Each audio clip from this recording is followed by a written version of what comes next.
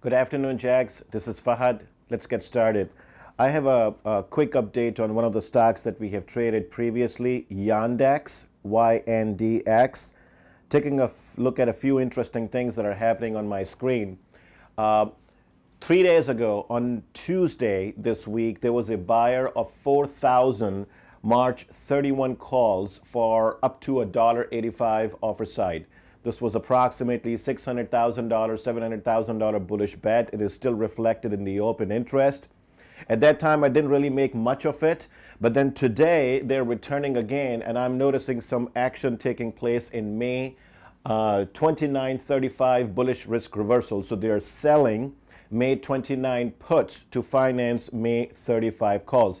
And stock has been quite active, pretty strongly trading to the upside for the last 3-4 days, along with the rest of the market, of course. So I want to take a look at deeper today to see if there's something here. Interestingly, caught my attention when this note came from JP Morgan.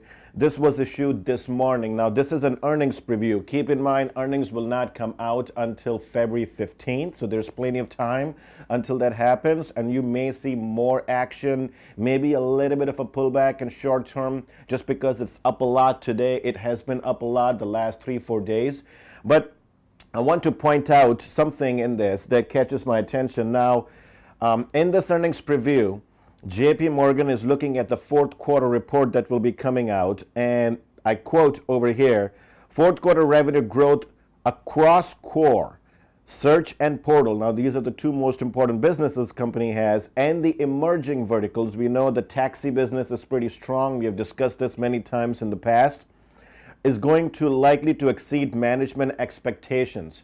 And so now this is done on channel checks. Particularly, they're looking at the business trends that are taking place in Russia. Yandex is a Russian-based company. Most importantly, where they find the upside to come from is from the food delivery business, which is where the taxi upside will come from. And as far as the core search is concerned, which is another part of the business that Yandex has, they're seeing simply better click-through rate come through. So as a result, based on all those checks, they see upside in the stock when the company will be reporting earnings. Now, interesting thing is that in this particular note, there are a few other caveats that they have entered that may also provide a little bit of a catalyst. So I want to discuss one thing in particular, which was which effectively hurt the stock previously back in October. Some background for you guys. The company has some very large shareholders, mostly the original founder as well as the insiders of the business, the top 11 or 12 money managers that are big shareholders of the company. There was a report out in October last year that hurt the stock badly, and this report said that the founder and the managers, they are looking to take the company by 60%, moving 60% of their funds in the company into a separate entity fund, which will then control a master ownership into the company. So it's basically a change in the capital structure.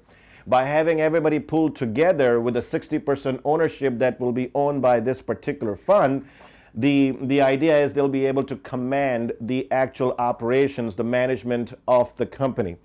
When this news came out, it created more confusion back in October than it did really anything else, and it overshadowed, which was a pretty good quarter back in October, and as a result, the stock came down sharply.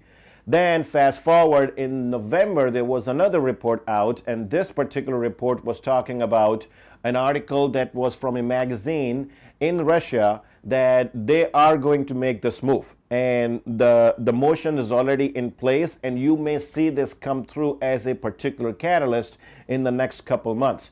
And effectively what this means now, the way the writing is on the wall, if this happens and 60% of the company's vote go into a particular fund that will control the operations of the business and the direction they want to take it to, it may actually turn out to be a quite positive. element for the company, because right now there's a lot of disagreements between some of the largest shareholders, but by having one authority, one firm control, and then having the right direction where they want to take the company, this may actually be seen as positive. So in other words, a resolution itself of this capital structure that has been talked about for a while may actually end up being a positive catalyst for the company. Then on top of it, you add the fact that October quarter was a really good quarter. And now the next one that will be coming out sometime in February, on February 15th is when the earnings report is scheduled. You may see that another strong quarter boosting the stock higher. Now keep in mind one thing, that the current consensus, or actually let me go back, the guidance that was provided for the fourth quarter revenue growth by the company back in October was 35% year-over-year growth. Bloomberg consensus right now going into this earning is at 40%. So a lot of analysts are already above the company's high end of the guidance, which was at 35%. Bloomberg at 40%. JP Morgan's note is at 42% growth. So they are ultra bullish based on their particular channel checks. Taking a look at the stock, here's an interesting picture that is emerging.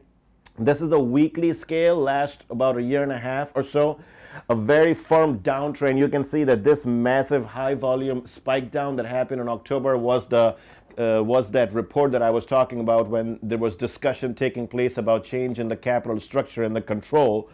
Now it is starting to break out from this very firm downtrend that has been in place, and there's also major VOP resistance that comes into play, which it is attacking right now. On a daily scale, it's slightly overbought. That's why I'm thinking after a very strong weekly performance, you may see just a little bit of a pullback. But if these things are true, if the earnings report is good, and if this capital structure formation goes through properly as expected, I expect most likely a bit of a pause here, then further push higher, and I think this stock can get up to $37 to $38 per share. We have March 31 call buyer earlier this week, and now we have some May 29, 35 bullish risk reversals that are also taking place. So keep an eye on this stock. It looks pretty interesting over here. If you get just a little bit of a pullback in the next couple of days, I think that will provide much better entry, but I think it's at a juncture where you should continue to move higher from here with higher highs and higher lows. That's it from me today. Thank you very much for joining.